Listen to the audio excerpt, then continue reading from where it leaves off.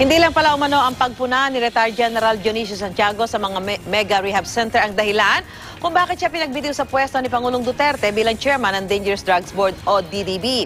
Ayon sa Malacanang, isinumbong ng DDB Employees Union ang umano'y magharapang pagbiyahe sa ibang bansa ni Santiago kasama ang mga paborito umano nitong empleyado at umano'y mistress o kabit. Tumanggap din naman si Santiago ng bahay mula sa mga paruhinog, ang political family mula sa Osamis City na iniuugnay sa droga. Pero ang DDB Employees Union itinangging may alam ito sa sulat at sumbong laban kay Santiago. At kaugnay nito, makakausap natin si dating DDB Chairman Retired General Dionisio Santiago. Magandang umaga po, General Santiago. Magandang umaga, Susan. Magandang umaga sa ating mga televiewers. Sir, sabi mo, kayo po parang 4 na buwan lang halos na upo dyan sa DDB. Nakailang biyahe kayo sa ibang bansa? Dalawa. Isang US, yung pinasama ko ni Senator Alan Peter Cayetano.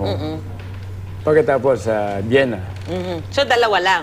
Dalawa. At may supposed to be, meron akong Geneva, pero kinancel namin dahil sa ASEAN meeting. Meron pa. Puro about drugs. The new trends on drug rehabilitation yan. Oo. Ang sinasabi ngayon dito, doon sa sinasabi natanggap na reklamo, junket itong mga biyahe na ito, General. Ang tinatanong ko nga, ano ba ibig sabihin ng junket? Authorized ng Malacanang to, with travel authority to. Pagkatapos, yung unang travel ko sa US, na may girlfriend din daw akong kasama. Girlfriend, may girlfriend ka daw nakasama eh. Sino ba yun? Ang kasama ko doon, si Joanne Season, saka si Kate. Si Kate, hindi ko kakilala. Unang-una, hindi ko namimili ng tao dyan. As chairman, sabi ko, sinong qualified dito to discuss? Mga specialist yan eh. Pagkatapos, ang policy ko ngayon, nung nandun pa ako, kailangan may understudy para hindi horse-stage ang organization. Okay, Miski naman sa inyo, meron ganyan eh, di ba? Nagde-develop kayo ng may potential. Tapos, basta yan, on the invitation of Senator Alan, so, we were supposed to, initial ko namin salvo is roundtable discussion on human rights. Pero nung na-satisfy naman yung human rights, na-cancel yun. So, ang sumunod doon is meeting with the Filipino community. With the Filipino community, saka doon sa Washington DC committee hearing. So ito, General, kaya nyo patunayan na hindi po ito junket at ito ay ano ng Malacanang, may authority from Malacanang? Meron yan, black and white yan eh. Hindi ka naman makakabiyahe dahil official ako ng gobyerno. Ako pa, yung mukha ko. Hahanapan ka ng immigration, ng travel authority. Without travel authority, no way. So yung sinasama nyo yung pamilya nyo, si Missy, sa biyahe, ano bang explanation nyo dyan? Alam mo, bawal ba kaya yun ang mistress ko naman sa Vienna. Dahil ex-girlfriend ko yun eh. Hanggang ngayon kasama ko pa siya. Si Mrs. Mistress na yun. Pero ang sweldo ko, 200,000. Okay. Hindi ko nga alam eh, yung pala 200,000. Minus taxes, ang net ko 142,000. 112 pumupunta sa misis ko, yung 30, yun ang pang-ikot ko. So, yung short yung biyahe, nakasama? Yung misis ko, nagbayad ng 76,000. Okay. Deduct mo, may balance pa yun, may extra pa yun. Yung mga anak niyo, paano bang nasabing kasama niyo itong mga anak My niyo? son is based in New York, 20 years na, dati sa Northwest, now Delta. Kaya ako, we travel, libre rin kami. $7, $14 lang bayad namin sa misis ko, business class. Ngayon, yung son ko, lumipad sila, libre, buong pamilya. Lumipad sila from Indiana to Germany, tapos nag-hire sila ng van. Tapos nag-drive sila. So, nag-meet up na lang kayo doon, sabi niyo? Nag-rendezvous? Pagkatapos, sila yung mga floor manager. Na kasi nakitulog sa kwarto. Doon sa lapag natutulog yung mga bata, 2 kwarto. Ang additional bayad doon. Pero alam ng hotel yun, plus $70 per night. So, nagbayad sila ng sarili? Nagbayad. Pati yung tapos, walang kwan doon. Sabi ko, anong bawal doon? So, sabi niyo nga, parang nag-rendezvous lang kayo doon? Rendezvous. Tapos, iniwanan namin sila. Namasyal na sila. We have to go back eh. Ito sinasabing Girl Friday at coffee server niyo na si Edith Julie Mendoza. Sino ba siya? Hindi ko nga alam na Edith, Judith eh. Edong ang alam ko dyan eh. Kasi Edong dati ng tao dyan, pero hindi ko kasama. Actually, hindi ko siya kinuha. Nung umupo ako as chairman, binigyan nila ako tao. At sabi niyo siya ay parang psychiatrist, psychologist? Psychologist. Ngayon, hindi siya taga-timpla. Pumunta ka ron, magtitimpla ng kape mo, sinilo. Baka minsan nagkataon, baka siya lang nag-abot minsan. Hindi siya nag-aabot ng kape. Automatic sinilo, nakabanda yung... Okay. Mahusay magluto yan pag pupunta kayo. Minsan, pinagluluto namin, specialty niya bulalo eh. Sir, eto pa, General, may kabit daw kayo? Saan? May kabit, mistress. Madami. Ilan ang gusto nila. Mahilig akong kumabit-kabit eh. Kumabit-kabit sa... Anong may kabit? Anong pakialam nila sa buhay ko? Hindi naman sila kinakabit ko. Diba? Isang paratang pa sinasabi, tumanggap daw kayo ng bahay mula sa mga paruhinog. Ano ba paliwanag niya, sir? Tingnan mo, kabit ko sino ba? Hindi ako yun. Hindi ikaw. Sino yung Santiago na sinasabi na yan, sir? Huwag na. Okay. Basta Santiago rin ang apelyido. Tapos ang istorya niyan, yung lupa ng Santiago na yan, 4 hectares. It is adjacent doon sa bahay ng Paruhinog, yung sinasabing mansion na binigay sa akin. Actually, pag binerify, it is just a rest house. Okay. Kay Paruhinog. Ang kwando kay Santiago yung lupa. Ngayon, nang mag-break up sila ni Nova. Okay. No, nag-break na sila. So, nagkaroon sila ng relasyon. Alis ka na. Okay. Alis ka na.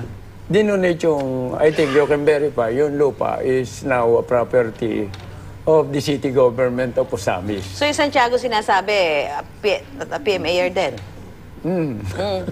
Kilala nyo? Kaibigan ko. Nagkausap na ba kayo? Hindi. Hindi ba, nag-apologize nga ako. Sabi ko, pasensya ka na, papangalanan na kita. Pero, bahala na mag-imbestiga ang media. Sabi ko, nadadamay ako sa pagkagigulo mo eh. Anong class ba ito? Huwag na. So, ito yung Santiago din Basta junior ko. Junior mo. Junior ko. Samantala, itinanggi po ng presidente ng DDB Employees Union na may alam ito sa sulat na nagsumbong sa inyo kay Pangulong Duterte. Ang signatory ng sulat ay isang Priscilla Herrera. Kilala niyo ba siya? Si Priscilla Herrera, nung magpunta ko doon, inabutan ko Office of the Executive Director. Naging sekretarya ko. Pag-alis ko, naging head executive assistant naman siya ni Bebot Villar. Okay, So, dandiyan siya. Tapos, nung bumalik ako, alam ko yung mga potential conflict yan. Inilipat ko, binalik ko where she really belongs. Taga preventive education and training yan. So, nilipat ko doon. Okay. So, nagkausap na kayo? Hindi ba, nakita ko, may miss call, tinawagan ko. Ano sabi sa inyo? Basta ang explanation niya, yung Priscilla Herrera, nanay niya yon. Okay. Pagkatapos maliraw spelling ng Herrera, hindi ko malam, double R and R or 1 R and double R. In short, dinideny niya na siya yung Hindi nandun. siya. Pagkatapos, I think, ang sabi niya, hindi siya pumipirma ng buo. Okay. Hindi siya pumipirma. Ang understanding ko, tumawag ako, hindi na ako pumupunta sa DDB nung pa-resignin ako. Pati vehicle sinuli ko, pati susi. Ngayon, napilitan akong kausapin sila. Ang balita ko, si Baby Herrera, willing siyang magsalita to clear her name. Okay. Hindi siya talaga yun eh. Dahil hindi siya yung nandun doon sa sinasabi niya. Tagal namin, sabi ko, wala naman akong kasalanan sa kanya. Ano ikagagalit sa akin ng tao para sumulat against me? Okay. So ito lang, yung sinabi niyo about Mega Drug Rehab Center na sinasabi naging ugat kung bakit kayo pinag-resign ng Pangulo, iba yung pinanindigan niyo? Alam mo, yung na yan, with due respect, yung word na mistake, hindi akin yun eh.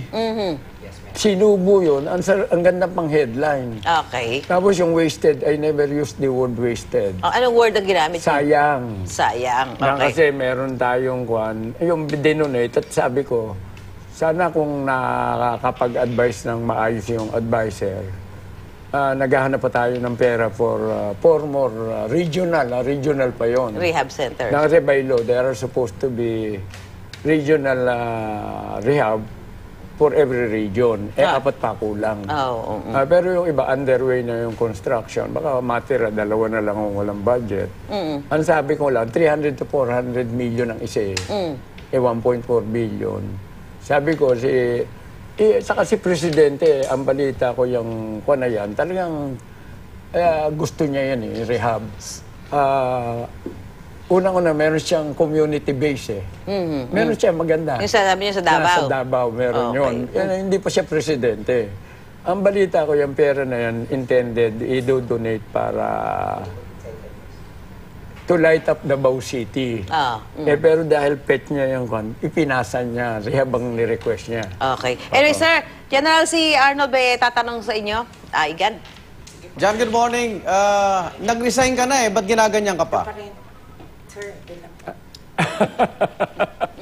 Ewan ko sa kanila. Mahal nila ako eh. Gusto na sikat ako.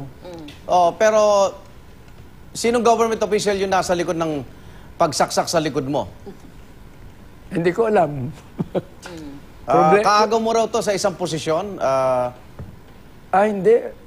Wala naman akong posisyon. Paano ako magiging kaagaw eh? Ako naman ay kung ano lang ibigay, itinatanggap ko.